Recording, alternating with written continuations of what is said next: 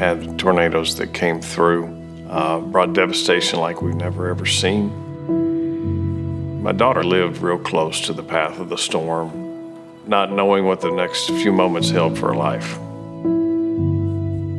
The tornado just came through here. My brother was asleep, and I woke up just in time to have his mattress flipped over on top of him. Did destroy the complete house and everything around it, the building and all. There's no doubt God was with him, or he wouldn't be with us today. Pulled up in the parking lot at 7 a.m. this morning and saw cars from more states than I could count. That is having a tremendous impact on people who have been displaced, people who have lost everything. And someone's willing to drive, come on their own expenses, just to come and help them. And I think that that's an incredible testimony for the body of Christ. They have recovered a lot of pictures, just a lot of keepsakes. I've been digging since it happened a week ago.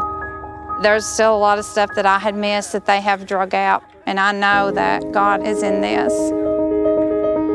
I think a lot of people have forgotten about loving your neighbor as yourself. And sometimes it takes something like this to bring us all back and make us realize what we really need to be doing. Jesus came, and he didn't promise us that we wouldn't have trouble. What he promised us is that there'd be people like this who come and help you when there is trouble. All we came to do today was to bless you and turn your attention back to God.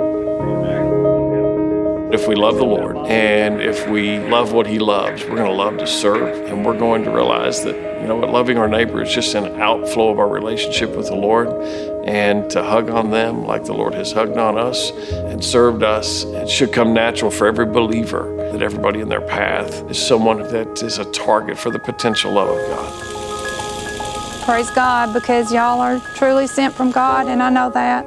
And I know we have an awesome God. There's no way I can express how much this has meant to us. But we love you all and appreciate you dearly.